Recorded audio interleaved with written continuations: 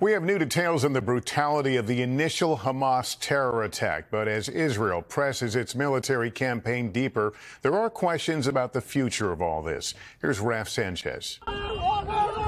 Tonight, a chilling reminder of the brutality of Hamas's terror attack.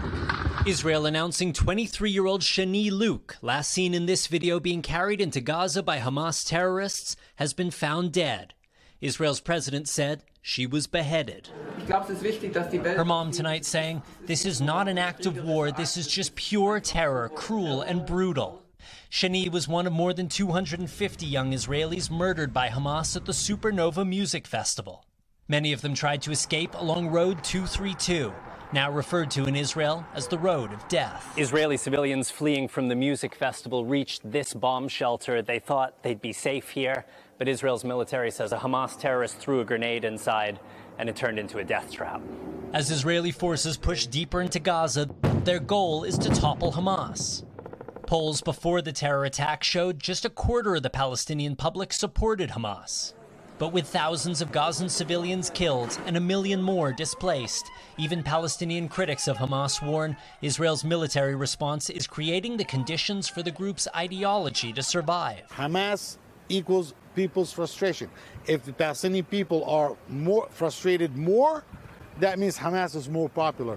And a new report that while Palestinian civilians desperately struggle for basic necessities, Hamas is well supplied and refusing to give it away.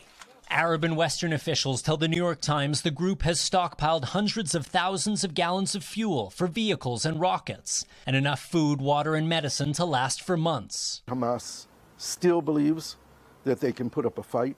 Gershon Baskin is an Israeli negotiator who has dealt with Hamas. Even if Hamas as an organization can be defeated, can its ideology? No.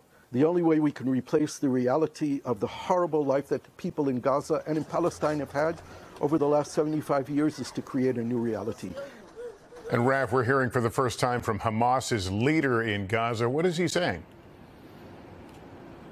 Lester, his name is Yahya Sinwar. I met him in Gaza several years ago. He has a brutal reputation and says he wants all Palestinian prisoners released in exchange for the hostages. Israel says he's their #1 target. Thanks for watching. Stay updated about breaking news and top stories on the NBC News app or follow us on social media.